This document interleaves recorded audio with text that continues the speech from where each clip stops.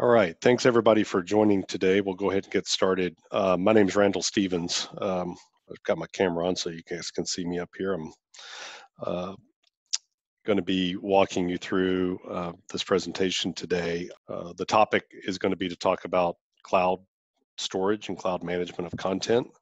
I'm going to spin the front part of this presentation using this deck. I'm going to first lay out the problem kind of definition as we see it, what we've been trying to work on and solve, walk you through what our strategy is to solve that. And then I'm going to spend a little bit of time just kind of showing you, I'll say broad architecture at a very high level, not really technical, about how storage systems work and the way to think about the cloud as an integral part of that. And then I'm going to use that to kind of talk about our roadmap and show you some of the things that we're doing and where we're moving with AVAIL on that front. And then assuming that we can get through this with enough time, I'll give you a little sneak peek. If any of your current customers that are on the call, I'll give you a little sneak peek of we have an imminent new release called AVAIL 4.0 that's coming. I'll give you a little sneak peek of that and how that ties in with everything that we're talking about here. So I usually like to, before we dive into any of the details and features and things that we're attacking, try to frame this with a little bit of an understanding about the way we're thinking about the broader problem, 20,000 foot, 50,000 foot, 100,000 foot view of what the problem is that we think that's going on, and then ultimately how we're trying to address it. So when we talk about content and content management, the word, I think they're interchangeable. We use the word information sometime, content, content in the context that we're talking about it is usually information that's stored in a file, and the file becomes the content that somebody's trying to manage. That could be a Revit family file, but it could just as easily be a photograph or a PDF document of something. So from our vantage point, we very loosely consider all of that content, files, data, information, kind of talk about this stuff interchangeably. The way that we describe the overall problem in the AEC industry is that we're obviously all swimming. We're creating a lot of information, and that information is living in a lot of different places. And we're lucky enough over the last 20 years, right, to have advanced networking and the internet and access to these places where all this information is. But the way we view it is it's become this very outward experience where the user has to go and find this information, in these different systems where it's being stored, which is a very complex thing when you step back and think about it from that standpoint about where information is, the location of that in order to put your hands on it. So I haven't found any better way to say this, but the way I've thought about this over the years is that the network is in place, call it the internet. We have basically the internet tying our local networks right into the broader network. And because the network's in place, right, there's no reason that we couldn't start to bring that information back to the end user. So rather than the end user having to think about going to information, we should be able to begin to bring that information back to the end user. So I call this inverting the web. So if you think about that, the internet's in place and it's now connecting us to all the different places where information lives, that's the complexity that we now have to overcome, is that information is beginning to live in lots of places, and it becomes overwhelming to figure out how to efficiently be able to put your hands on it. So this is really at the core of what philosophy of what we're trying to do with AVAIL. We're always trying to bring information back to the end user. And I think it's just an important first way of thinking as we kind of lay out the way that we're thinking about solving some of these problems. What's generating all the content are all these siloed, what we would call siloed applications. So the industry's really spent the last 40 years, right, with the 30, 40 years with the advent of the personal computer, beginning to run these applications on their desk, and the work product is basically to create information, save it out in a file, and put it somewhere on the network so that somebody else can get to it, or that you yourself can get back to it at some point. So that those, literally what become hundreds of siloed applications. It's not unusual for us to talk to customers who have between 100 and 200 different applications in use in their work environment. That is an indicator of what's causing the problem, that all of these tools are sitting on people's desks, people file open, people want to save that information out. And we've described this as what we call the loose content problem. It's like every time that they're saving out or creating some information and needing to store that somewhere, they're either storing that over in a network drive somewhere, in a library, or related to the project, or more and more that may not be even the local network. It may be a cloud storage device somewhere. It could be your inbox or Dropbox that you're trying to share and work with people outside of your firm's firewall. So it's just, or you're working in Autodesk BIM 360 docs now around your project data.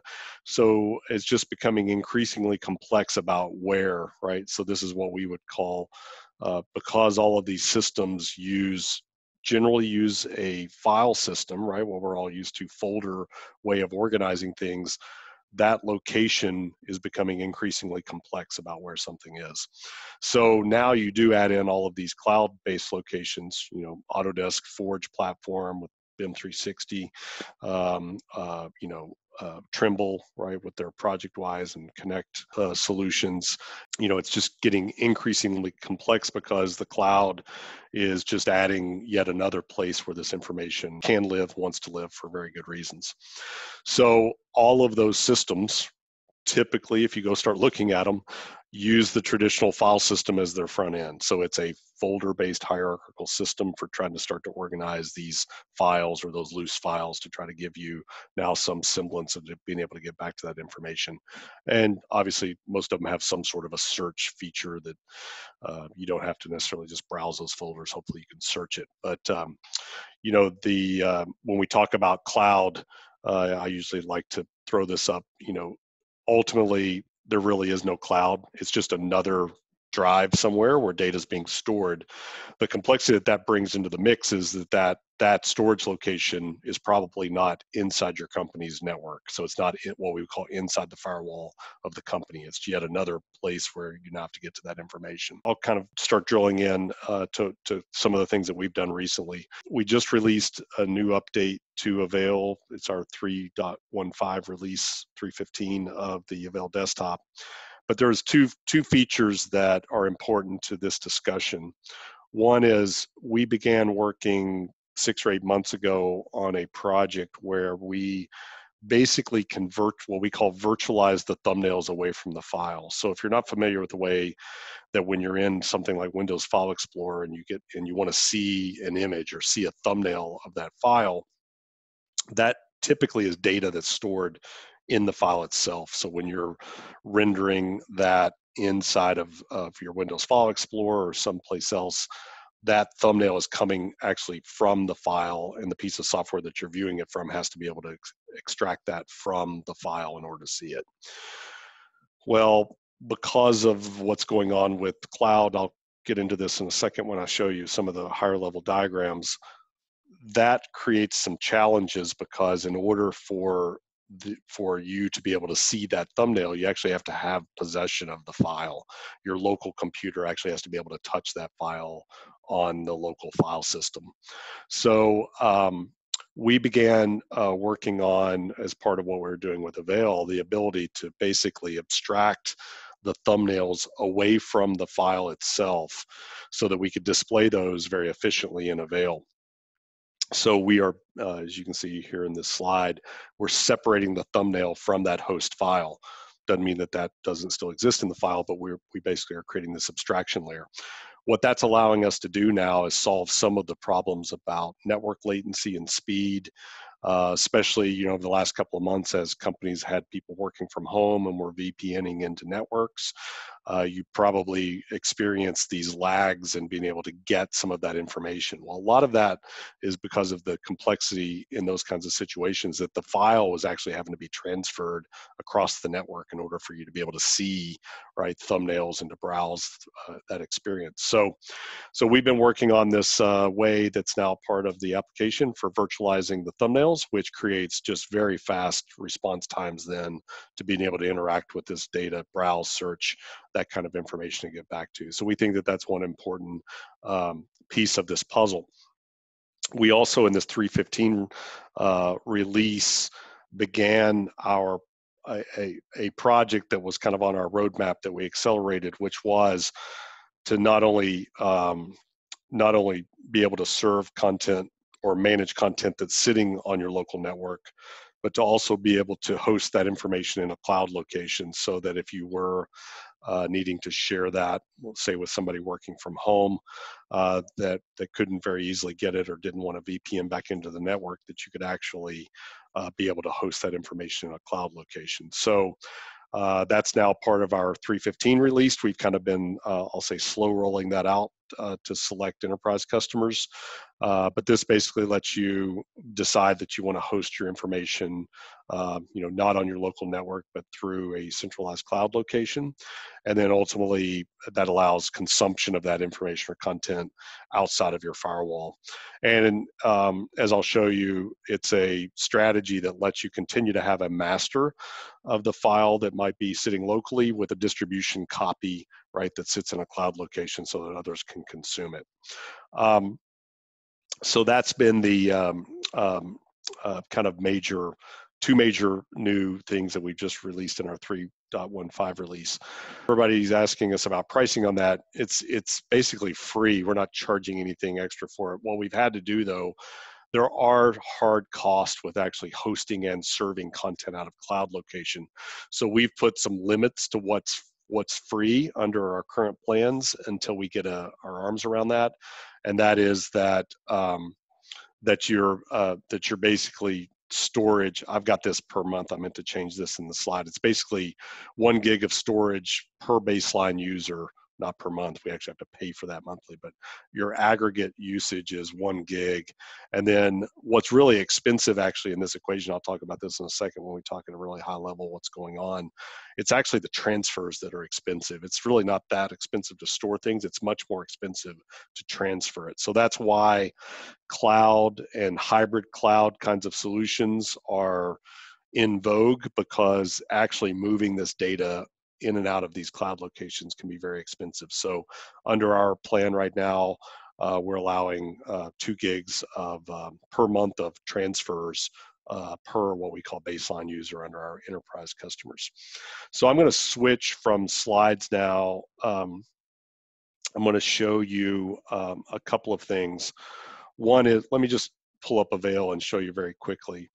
If I've got a channel of content, this is actually my demo showing that we can already manage. I saw a support ticket coming in earlier, or question that somebody was posing about, can AVAIL work with my OneDrive? Can it work with Google Drive? Can it work with, BIM 360? It can actually already work with all of those. It really depends on how you've configured those systems. So this is actually showing you Revit content that I'm hosting in Microsoft OneDrive, or I've got the very same content in a Google Drive or in BIM 360 docs that I'm using to store and serve that info.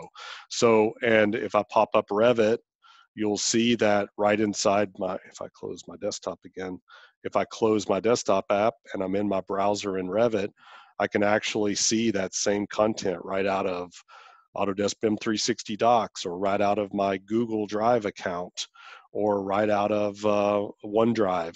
And this is taking advantage, what I'm showing you right here, I don't want you to not understand what's going on, but that's taking advantage of the synchronization service that all of those services try to do, which is basically how do we cache that back down to a local position so that you can now use or consume that locally. So this is taking advantage of that. So I'm going to pop and bring the, while I'm relaunching this, I didn't tell those in attendance. I've got a couple of colleagues that are monitoring the chat, the question section. So if something comes up, feel free to pop a question in here, and we'll try to pause and get those answered here in a second. But what I wanted to show you was that when I do have a channel of content, if I right click now, I have the ability to two new options for what are called publishers in AVAIL, and that is the owners of those channels can decide to virtualize those thumbnails, which is going to run a process to abstract those thumbnails away from the file itself, so we're not relying on that. I've actually probably already virtualized these in these locations. And then the other is to host that content in the cloud, which means I'm going to now take copies of that and put them into a new cloud location that can then be shared outside the firewall. So if I show you what that looks like, I'll show you just a couple of channels. Here's a local Revit channel of content that I had, but I chose to virtualize some of those and share them in a cloud location. So when I do that as a publisher, I'm now seeing, you know, the local reference to that. So if I right click on one of these and say open the location, this file is sitting here on my local network, just as it always did, right, wherever I was managing that library. But if you notice up here in the top right of Avail, for that channel now, there is a cloud location. So now this is what the end users that have that cloud, you know, that channel shared out, you'll notice that there's little download icons. So if they need to get to that piece of content, it's that quickly that they can download it, and now it's going into a local cache for that end user. So now if I open the location of that file, what you're going to see is that that's now gone into a local caching system, you know, for that end user. So this allows, you know, remote worker, maybe a remote office that's having trouble getting, you know, to content on your network, for you to be able to share that out. But it's that simple. And then once you begin doing curation or any kind of work on this library locally, all you have to do is pop over here and say, I want to publish these changes. Looks like I'd made a couple of changes to this, and I publish those, and the system goes to work and synchronizes that with the cloud location. So now I'm going to have all those changes synchronized with my cloud location for all of my users that are accessing it in that way. So pretty simple. I'm not going to spend a whole lot of time going through that, but it's that easy to be able to now host. And you'll notice that the end users will see that as hosted in the cloud. And if I did go back to my Revit implementation and closed my desktop app, what you're going to see is that that cloud hosted location is now available directly inside of my Revit as a channel. And there I can click to download. And as soon as I download a piece of content, it becomes immediately available for use. So pretty nice feature. We're going to be rolling that and really pushing and talking about it a lot more when we release our 4.0 release that's coming, but it actually is a feature now that's in our 3.15 release and is available. We call it slow rolling it kind of out and getting customers, you know, acclimated to it. And for those that want to use it, it's available in 3.15. All right, I'm gonna, any questions, Todd, before I move on? Yeah, one came in just a moment ago. Does the cache clean every so often? Is there some way to limit how long or how much data is cached? Good question. This is why I say we're slow rolling it. Today, it's just going to start caching and building up that cache. So we're not doing anything to purge that cache. But as we start to move forward, we'll start to put some caching, you know, cache purging features and how long we want that stuff sitting around. As I'm gonna kind of walk you through some of the other things that we're planning to do, which have to do with probably rearranging the way that we do cache for better, I'll say, path management. But the direct answer is no, we're not today purging any of that, but we'll start to roll that in quickly, hopefully before you run out of space. That'd be the goal. You know, if you've got some sort of general purging on a per machine, if that's being managed across your firm, you know, you could purge that as often as you wanted to, and the users, when they come back, is just going to basically have to download again instead of having that already, you know, cached in that local download location. Keep them rolling. If I say something that makes you want to ask a question. Look like another one popped in there, Todd. A follow-up comment on that. Okay. The follow-on would be versioning. Yes. The hosting in the cloud for sure sets this up for being able to do much simpler version control of files. Again, we haven't implemented any of that, but it's going to start to set the stage for that. So good question. All right, so I'm going to turn to, I'll say, more of a high level about ways of thinking about the cloud storage, and the different kinds of solutions that are out there. our view of that and thinking of it, and then how we're basically beginning to address that. And hopefully some of this, what I'm going to show you, this is a tool we use called Miro. So I'm going to go in real time here, but basically I'm going to just kind of use this to walk you through what's going on at a high level when you're thinking about cloud and cloud storage, because it's complex, right? Like everything, it's like once you start kind of digging into it, and it kind of sounds magical. I think that's probably one of the reasons that we're trying to really dig in this and want to do these kinds of webinars is there really is no magic to the cloud. It really is just another place to store information with some new added complexity, right? It's got a bunch of advantages, but it also creates a bunch of new challenges and problems. And I'm sure I'm preaching to the choir as far as that goes to the people that are on the line. So I've got some diagrams here that I'm going to kind of walk you through to kind of explain from our vantage point the way we think about that. I always give the caveat, I'm an architect by training. I am not a network architect. I am not a network engineer. Everything I know about networking is just school of hard knocks. And obviously working on this problem has required us to kind of dig in and try to understand the technologies a little more so that we can interact with them. But what I'm going to show you is, when you look at where AVAIL is concentrated, that's the top part of this graph. Basically, we've concentrated these first 3 years that the product was on the market on helping our customers manage the content that lives on their local network. So basically, can we point to that content, the information and files that sit on the local network, and basically try to replace, right, the limitations of using Windows File Explorer by giving you these very nice desktop interfaces for those users to be able to search and get back to this information. So there's basically three pieces of software that can live and be installed, on computers inside your network.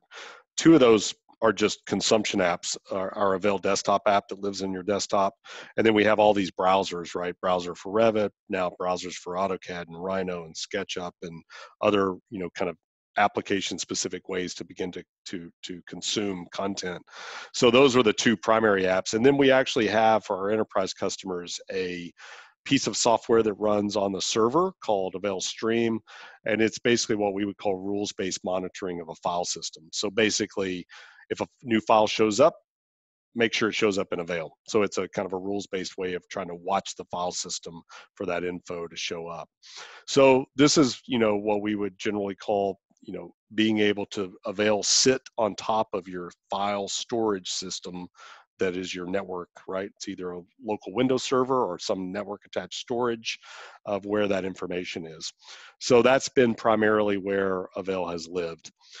Now you start, what I just showed you a second ago, we've added two new, I'll say, features, and that is virtualizing these thumbnails, which can improve VPN performance if that content wants to live outside your firewall.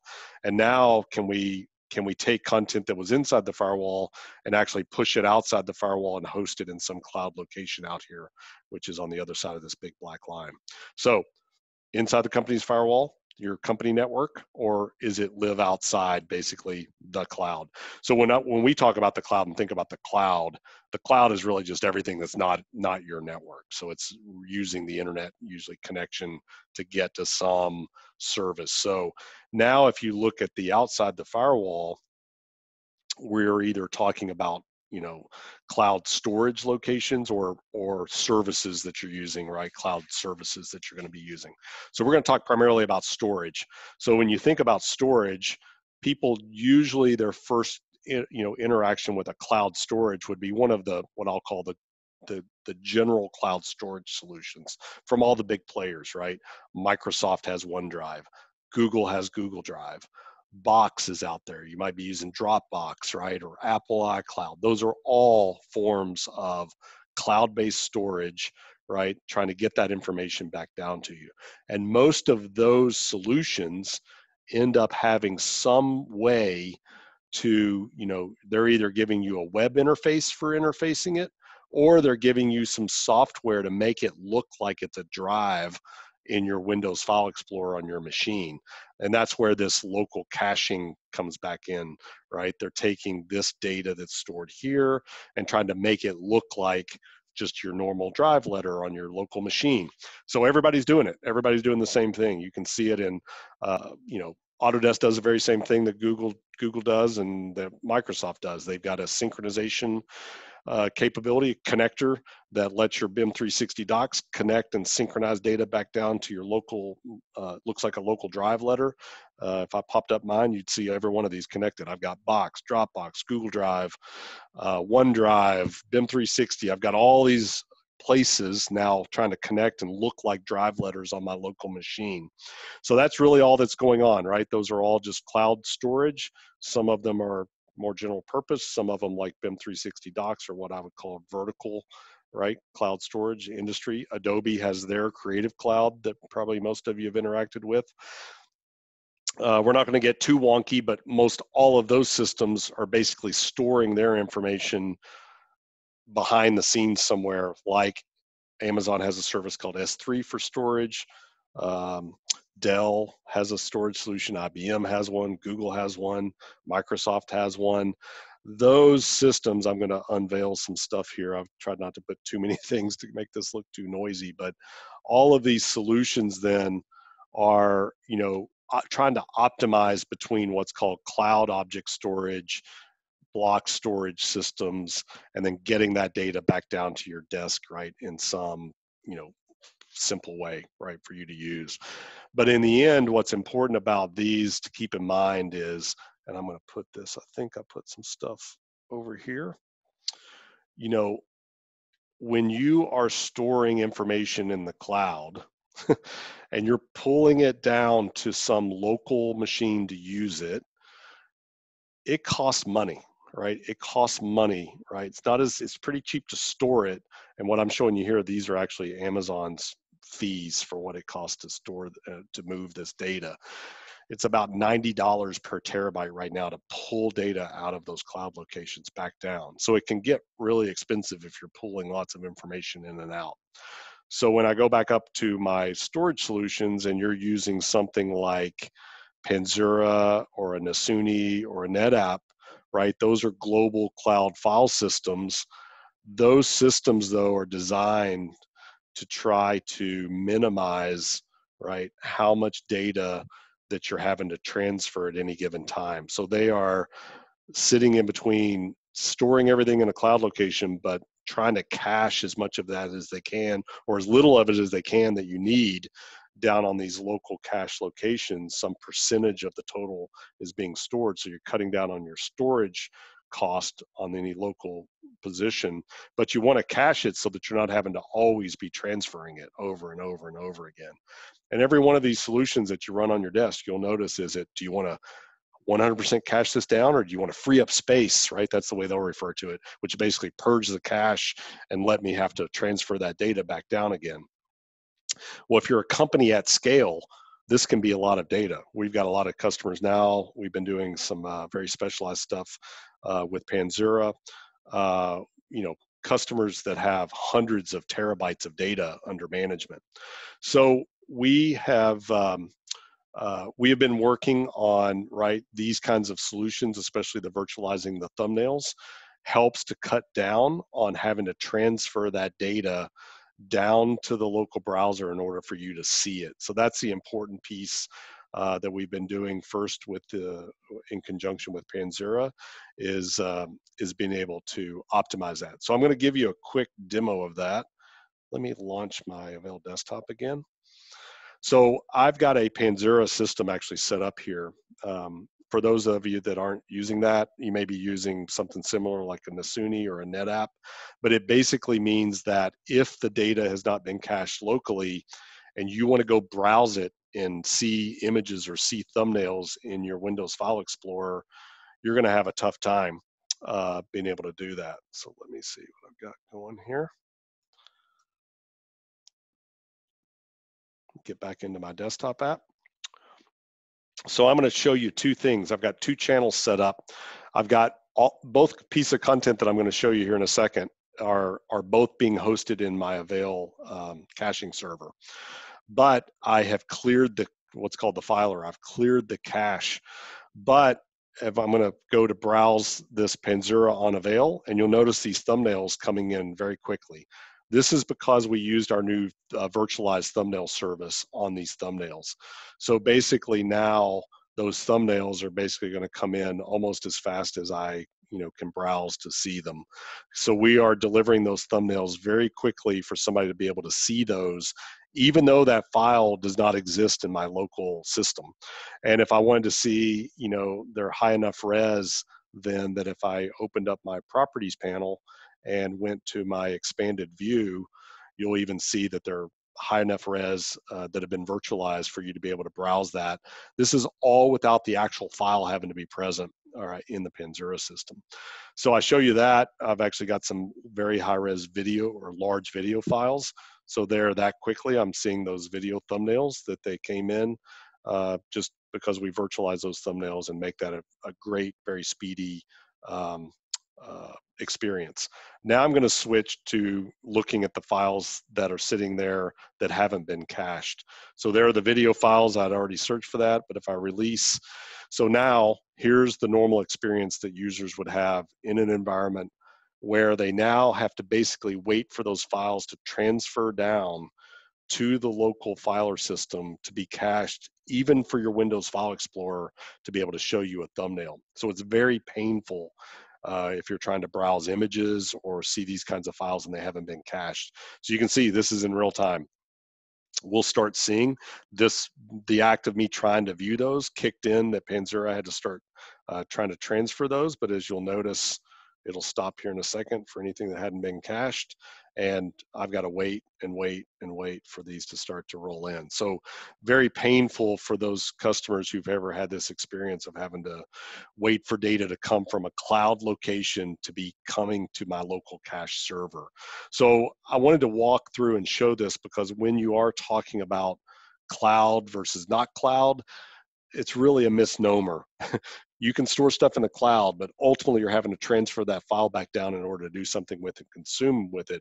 So there's a ton of advantages to starting to put these systems in place, but there's also some disadvantages, and that's where we're trying to bridge that gap with Avail. So you can see just how slowly these files are coming in. I did this the other night. These are about 462 files. It took between 30 and 40 minutes ultimately for all these files to come in for me to be able to see them, versus when I'm on the pre-virtualized version of it. If I go back to browse that, it takes me about 30 seconds to browse through every bit of this, and that was all cached and very browsable. Much more pleasant experience for being able to get to that content. Let me just go back to my my slides here and do a couple more reveals. These are just some of my notes. I'm not going to get into the details about technically what's going on this with the way that those systems work, but what I'm going to show you now is that we have been working because this information and content that your companies are storing now in all these different locations, right?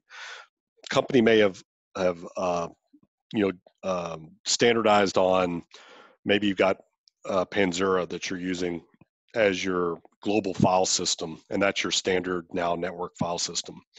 So now you've got data that's living in that part of the network, but you may also be doing some sharing with people using Microsoft OneDrive because your company's on the Microsoft platform and you're using OneDrive if you need to share data with people that are, say consultants that are outside of the network. You may also have started experimenting with using BIM 360 docs for your project management from Autodesk. You probably are using Adobe within your organization, and some people have got some stuff stuck in Adobe Creative Cloud. My point is that what I like to say is information, this content wants to live in a bunch of different places for very good reasons, right?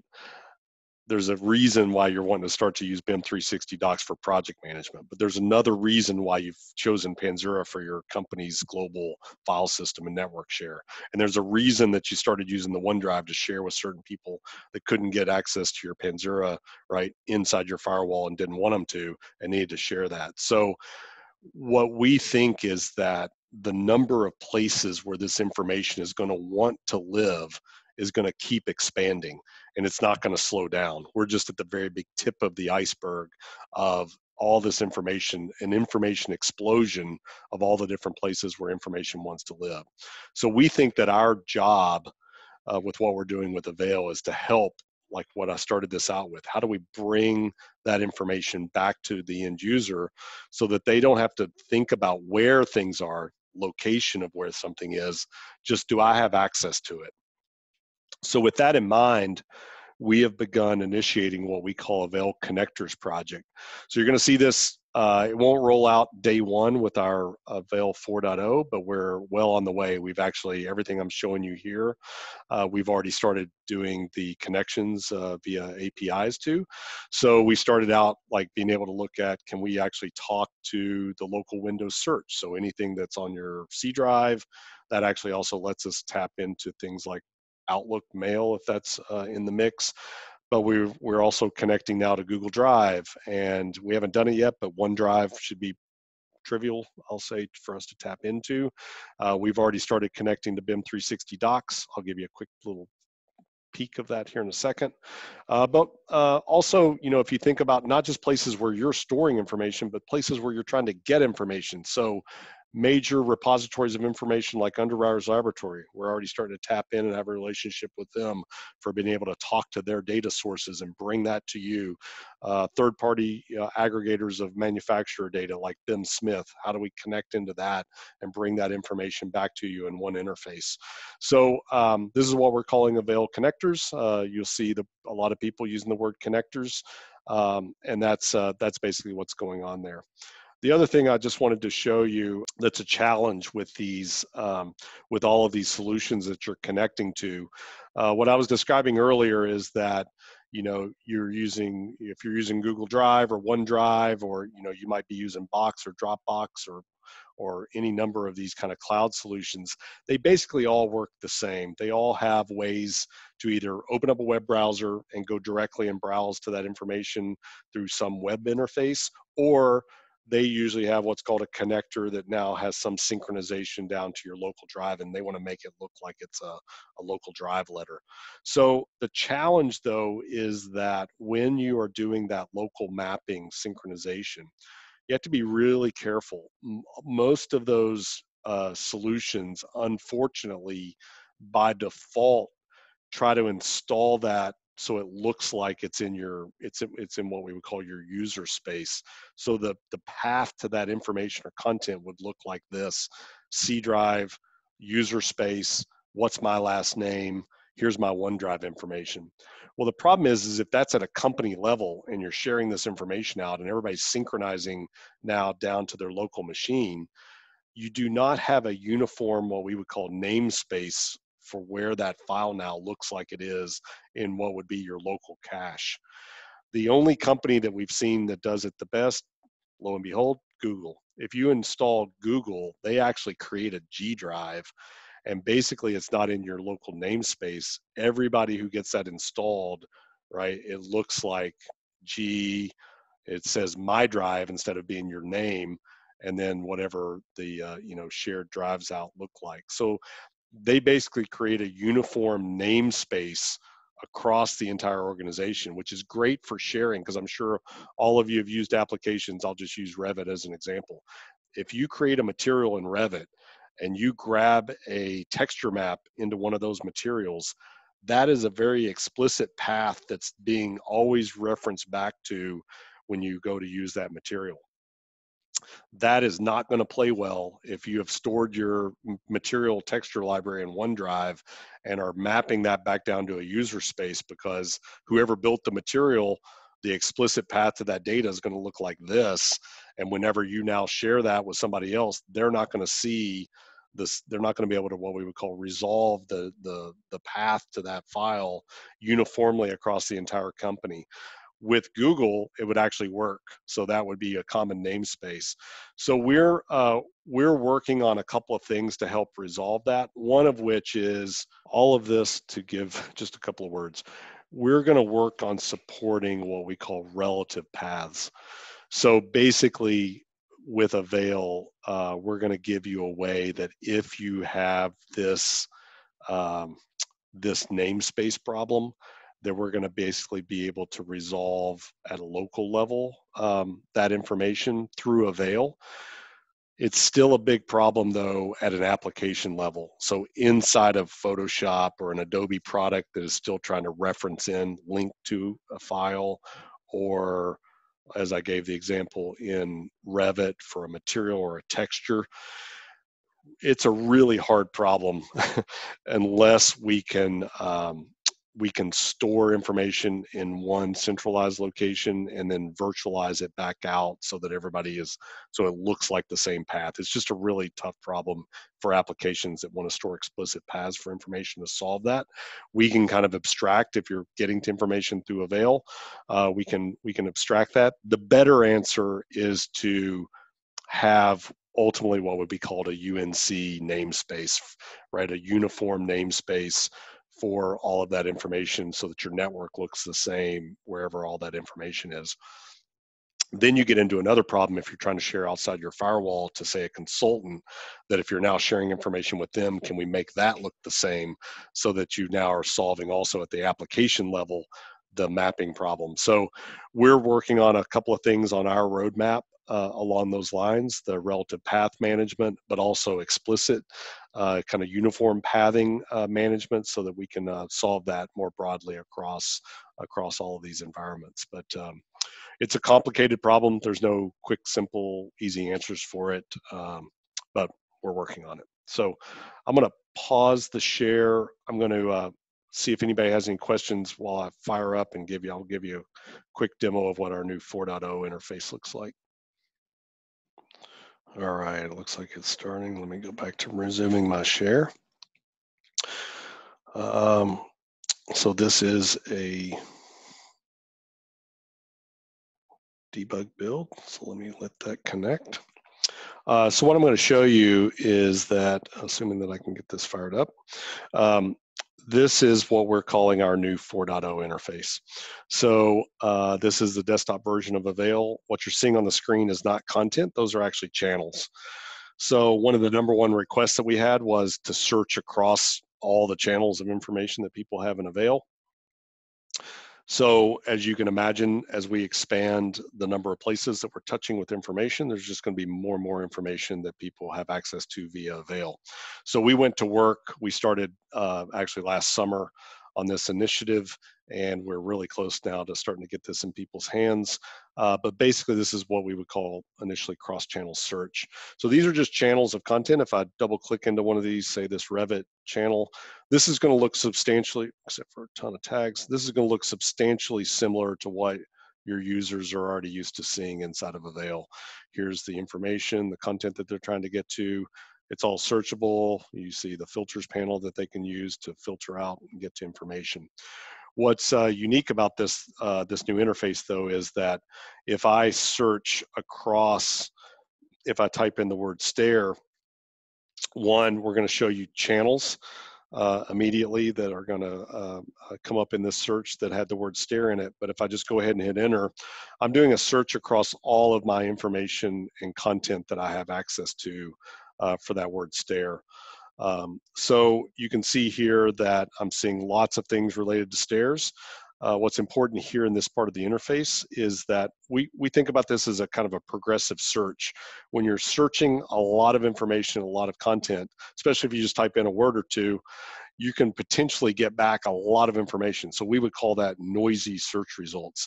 A lot of noise trying to help you get, that's in the way of getting to what you're trying to get to. So the way that we're approaching this is when you do these kinds of searches across these very large bodies of information, can we now give you back information to help you filter down to what exactly that you're looking for? So we think of this as a kind of a progressive search. Can you, in a 2 or 3 button clicks, get to what you're looking for? So what you're seeing up here above in this little top row is that while we got back all these search results for stairs, we're telling you where we found these results. So for instance, we found a channel that had Rhino models in it, so we can just in one click filter down. There was a stair and railing system channel that had information in it. There was a Revit 2020 channel of content that had that information in it. here's a bunch of Revit projects that are being accessed that have that information in it. So what happens is if you then double click on one of those sources, we put you into that channel, but we've already narrowed down your search results and now present you with the secondary information. Yes, I'm looking for sheets related to stairs in a specific project. So that quickly we're helping you to narrow down in 2 or 3 button clicks to be able to get back to that information. If I go back out front and I search for something like, I'll just use the word blue, what you're going to see is that lots of things that might be related to blue. It could be materials in my visualization projects, could be my marketing assets that are blue. It could be third-party libraries. Here you can see ArcVision's RPC, cars, or other kinds of assets that are blue. There's a beer can that's Blue Moon. So again, up across the top, I can say, am I looking for V-Ray materials that are blue? Am I looking for marketing assets that are blue? Or am I in that RPC channel seeing everything that's been tagged as blue there? Again, if I double click into that channel, I'm now brought into a sub search that was related to all that content that was blue. And if I were to then, let's see why my thumbnails aren't coming in. There they come. And then if I look below, I can narrow down and say, yeah, I'm looking for the bottles and cans that were blue. There's that Blue Moon beer can that was available to me. So we're pretty excited about where this is going. The other thing that I'll show you, we haven't started wiring those connectors in, but I'll give you a little taste of what that looks like.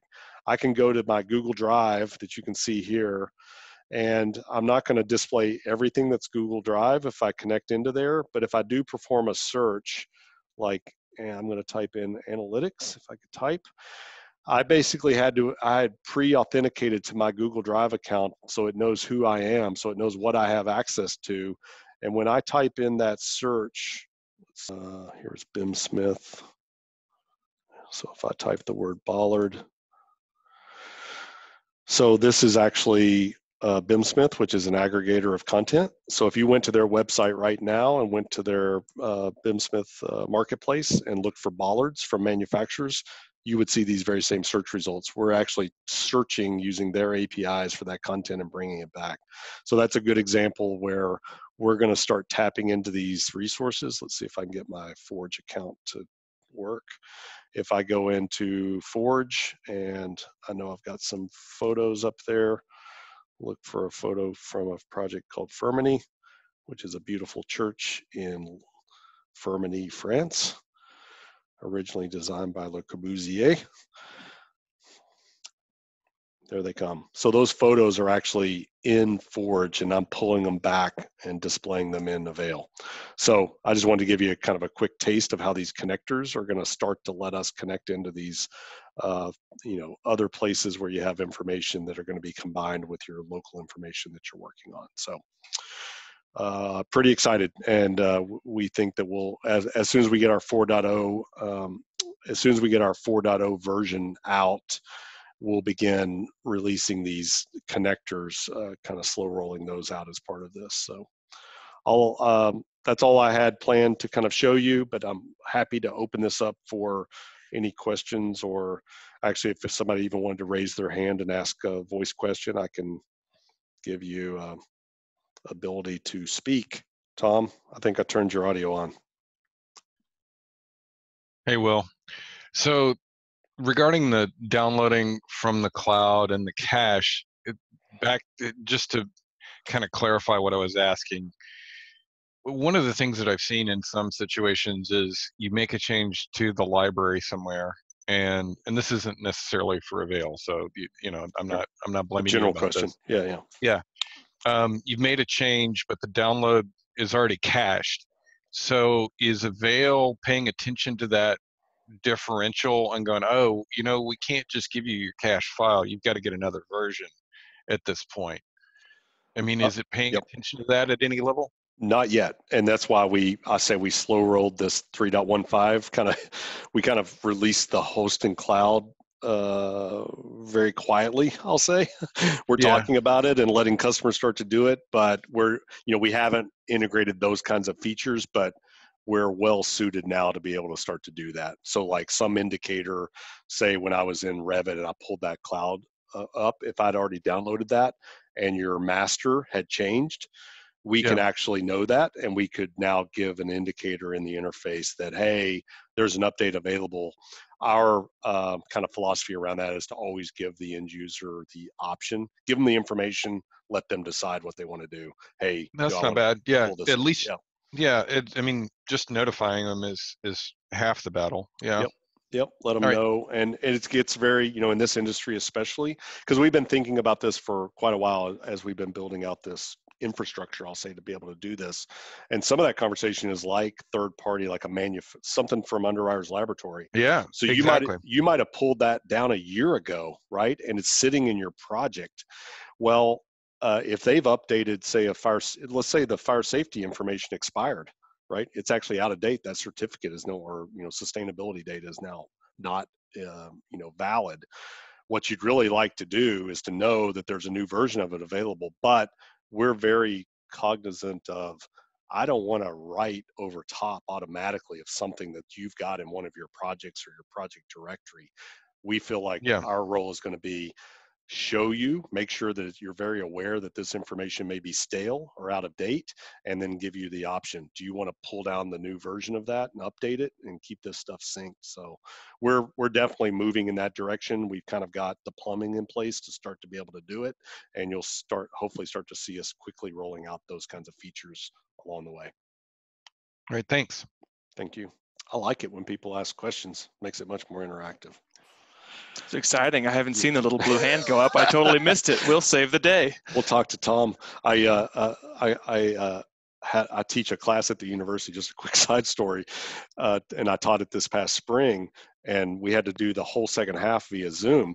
And I had one, it wasn't even Zoom that was a problem. It's like with any classroom of students like that, they generally are all sitting there being quiet, even when you're face to face in the classroom with them.